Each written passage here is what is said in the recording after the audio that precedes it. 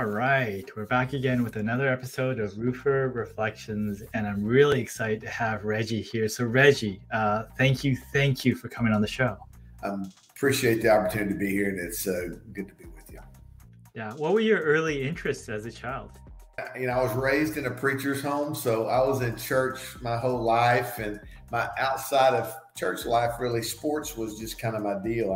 Yeah. What were your early, jobs or ideas around career? So I was going into the ministry, and my dad was a preacher, as I mentioned, and I basically traveled the country preaching from different church to different church, and I enjoyed that for, I think, 6 or 7 years, and I was married during the time, and my wife decided one day, as much as I was enjoying it, she wasn't as equally committed.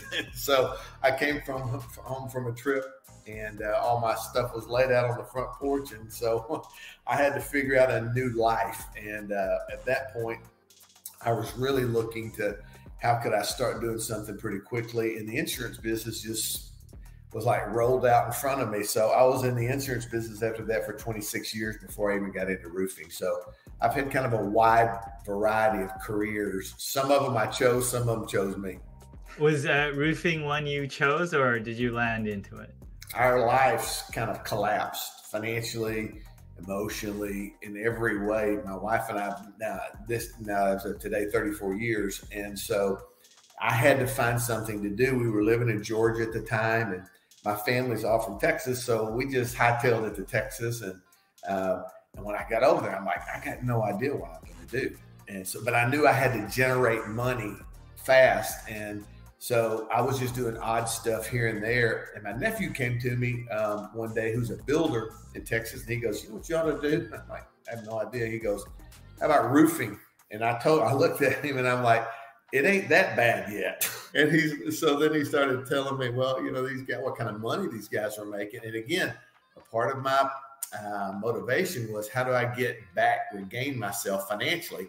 And as you know, roofing is a quick way to do that. Now, it was different 13 years ago when I started, because we didn't have mortgage endorsement requirements or anything like that. So we could, I would literally go do an inspection with an adjuster. They'd total the roof, get in the truck, write the estimate, print the estimate out, along with the check. And, the homeowner signs the check and we're down the road. So things have changed a lot, but that's the way I got into the insurance into roofing from insurance. And from there, I started having guys call me to do some consulting. Yeah. So tell me about the changes you occurred after Beacon. I've never been treated better and had a more fulfilling career life than I had at Beacon. Just great people, great team I was a part of. Greg Bloom leads that team along with Michael Carver. And, I was able just to kind of step in, and I had spent 10 years before I got there and really just building a lot of relationships actually online, just from roofers and contractors. And, I'd put a bunch of stuff out there and people were responding. And so when I got in, started selling at the distribution level, I had relationships all across the country. And so I just started calling on those, and, it was, again, a great 3 years for me. Well, the last maybe year and a half or so, people had called me like at some of these conferences or at their company and go like, "Hey, we want you to come speak." And so it was kind of weird to me and a little uncomfortable, because nobody was asking me to come and talk about supply chain or selling shingles or who's the best shingle. It was nothing roofing related. It was always about, how do I improve? They would hear me speak, and then they would go like, "Hey, can you come in and talk to our people?" I did that a little bit, but then, man, it just got a little bit uncomfortable, because I did not want to bite the hand that was feeding me, so to speak. I mean, Beacon, great company, and I love them, as I said, but my heart was really chasing after really helping people at a level that I couldn't really do at Beacon, right? And so, and it wasn't really the right thing for me to, kind of do both. And so back last year, November, I went to Greg and I'm like, "Hey man, there's some transition here that needs to happen." And I'm now what I call chasing my calling, and having kind of retired from a career.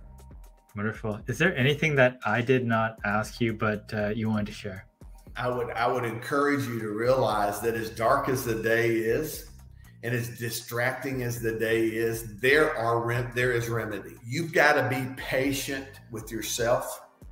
You've got to be willing to put the work and the effort in, but because at one time or another, you can turn the situation around if you just don't faint and quit. If you stay committed and you keep working at it, this is a great industry that we're in. With that, I mean, I wish people well, and if there's anything obviously that I can ever do to help, then I'd love to do it.